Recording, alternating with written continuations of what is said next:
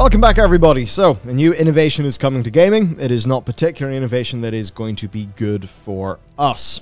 There's a potential future where it could be, but that's almost certainly not the future that's going to come to pass. The major platforms are basically working out how to more deeply monetize games. And it's quite interesting because a lot of game engines already have all of this built into them. I think the difference, though, is we're seeing, well, in this case, Sony and Microsoft both go in this direction for free-to-play titles. Yeah, I think the important thing is that they're actually going to kind of try to get as much profit from it themselves. Yeah. And also try to, obviously that's the case. So if you build a platform, you build a system, and then you get everyone else to use it, then you get to, like they already do with platforms, you get to go, oh yeah, we'll take a nice little cut of everything you make on this. Excellent. Yeah. Great deal. And it's that troublesome thing where I don't want to be playing Halo Infinite in the middle of a multiplayer map and just see Mountain Dew. Or whatever advertising partner that they will have for, say, a double XP coupon. You know, yeah. I don't want to have that sort of thing going on. And it seems like that's the sort of thing that could end up going on. Yep, that is, according to reports from Business Insider, both of those platforms absolutely see that being the future. Just, oh yep, you're playing video games, here's some advertisements. Yeah, so apparently what's going on here is Microsoft are in the midst of building an advertising program to sell ads that will show up in free-to-play Xbox games. So there's that, and then Sony are apparently also testing a program themselves. Yeah. Now, Business Insider has heard Microsoft say they want to work with select brands and that they're trying to be careful not to irritate players with this sort of thing. Now, I feel like, you know, if I see Totino's Pizza Rolls inside Halo, that's going to be a significant disruption. That's not going to be the sort of thing that I want at all. So I very much question how they do this. Is it planned to be like actual in-game integration? Is it loading screen banners? You think about all the places in a video game that could be considered ad inventory, and it could start to get a bit spooky. Yeah, because almost certainly we already see this in a couple different games where you see like menu stuff. You see menu advertisements. Often they're for the same the same publisher, or sometimes the same developer going, "Oh, hey, our new game's on this," and you see it in the thing, and it's like, okay, that's fine because this isn't in-game gameplay. So that might be like the one way they'll avoid irritating users is by putting it in loading screens.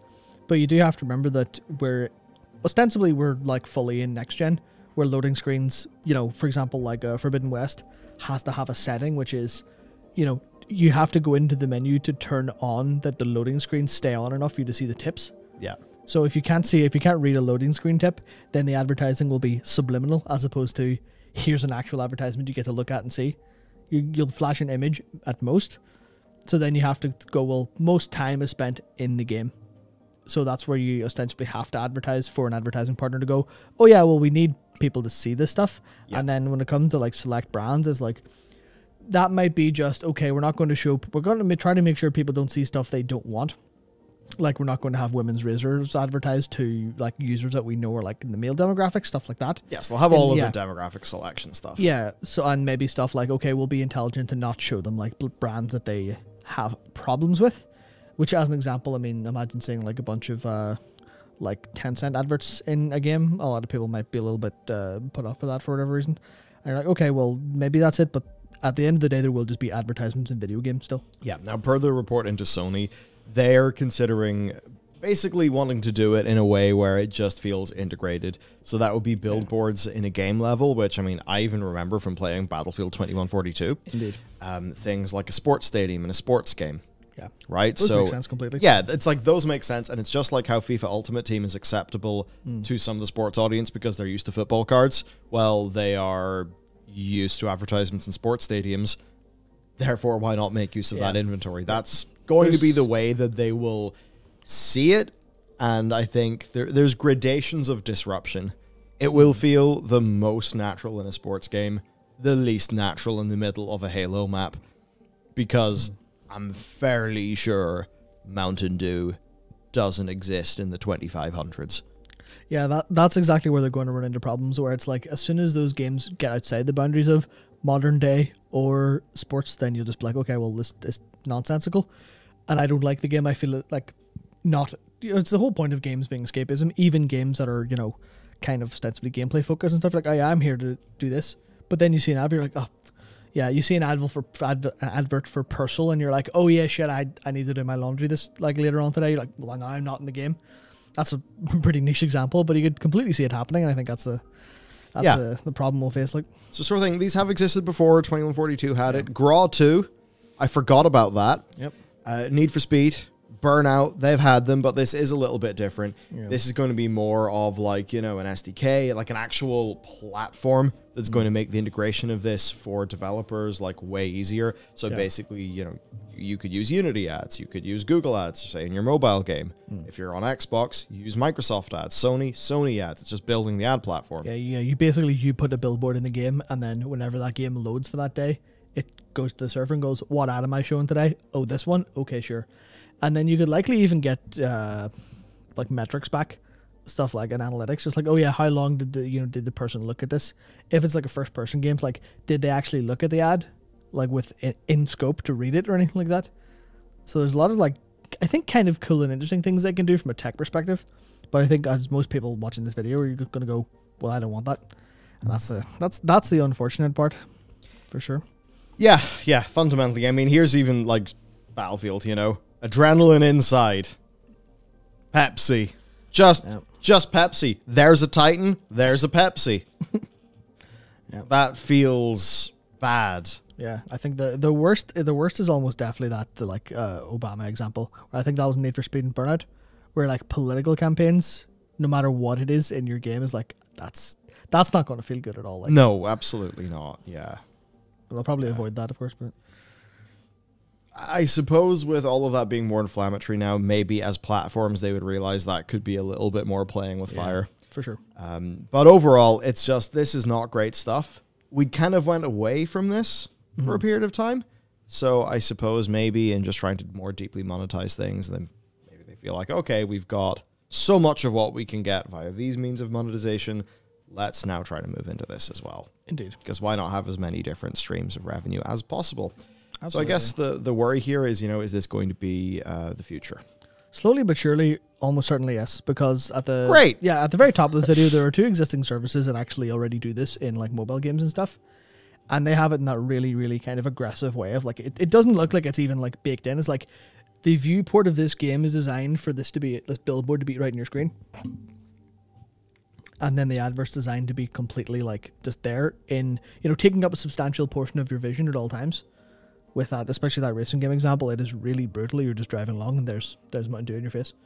Yeah, that's the stuff that's completely vile. But that's what like this company, Rapid Fire and Anzu, actually have done. And I noticed looking at Anzu, they have a bunch of big name strategic partners actually attached to their website and stuff.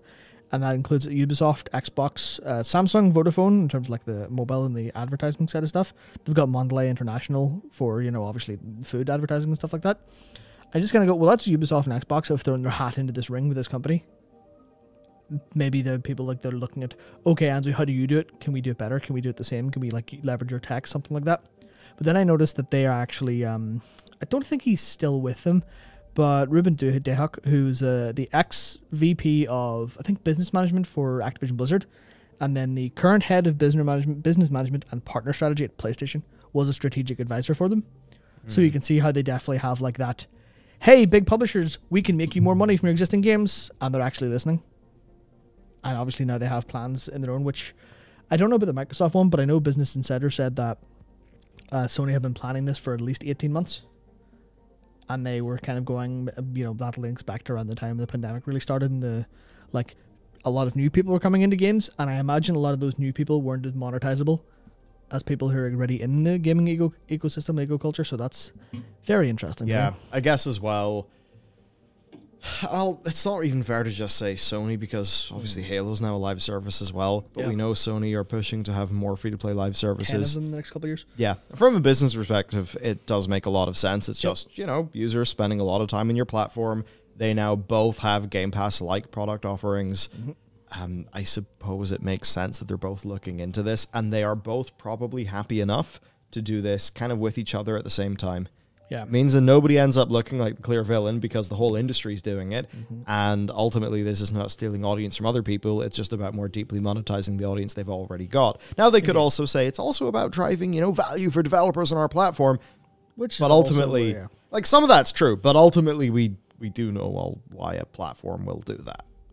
Yeah, I mean, it is according to Business Insider, that's one of the things Xbox like internally talk about, going, okay, we want to provide more value for developers. We want to have this really good system so FTP or F2P devs can go, okay, if we put our game on Xbox, then if we have like so many players, we'll get so much revenue from advertisements. And obviously that sounds good to a developer because you're like, okay, well, you can't really avoid ads. It's like, is advertising to players worse than wringing money out of them through monetization? And then you come to the point where like, well, this is at least advertisers paying some portion of a game's like revenue and some portion of a game's bill, as opposed to them, tightening the screws on players. Yeah. Which also kind of comes to me with a little bit of an extra thing, which is this is trying to deeply monetize players, but it's not monetizing players directly, which may mean that there's some research in them going, we have kind of capped out how much we can, drain players in terms of value for games, which I think is kind of maybe a slightly hopeful message. Instead of going, shit, we can't squeeze any more money out of them. So it's odd because then I think, well, what happens when, even being inspired by YouTube Premium, they do an offering where if you have Game Pass or if you have the new version of PS Plus, then perhaps you don't get these advertisements. I'm not saying that's a plan they've got, but it certainly will feel weird if you're paying for subscription service for either of these companies because they have similar offerings, but then you have to pay for, you have to, pay in terms of frustration, and that you also have to see ads, because then that's not like the YouTube Premium deal. And even we look at things going on in other parts of similar industries. You look at Netflix, they're looking into offering a paid, but then with advertisements tier. So lower price of entry, still a subscription, but advertisements, which does feel kind of scummy. So I feel like it's, they're trying to take as much ground, and now it's about consolidation and optimizing that business model. Now, certainly for some developers, this will be quite a useful feature that will probably earn them a fair little bit. For sure. For sure. It would be interesting, like, will publishers be able to do this for games? Will it be just limited to external brands? One example is in the mobile space. Cross advertising of mobile titles is like the main thing that seems to drive a hell of a lot of revenue in mobile, because it's just like links to another game in the App Store to then download so you can, buy their silly purchases. Yeah.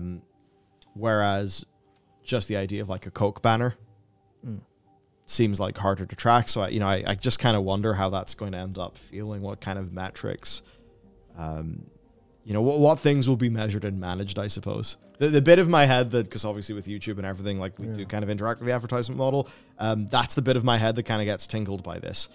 Yeah, is there going to suddenly be like, if you shoot the banner, then it'll open the web page in like a browser at the side of your screen. That would you just missed someone, now to watch an ad. Oh god. Yeah, it's weird because like on YouTube, the deal is basically it's supported with advertisements. If you get YouTube Premium, then your view, like, by the way, if you have YouTube Premium, like, your view of our content is worth more than somebody watching our content with an ad.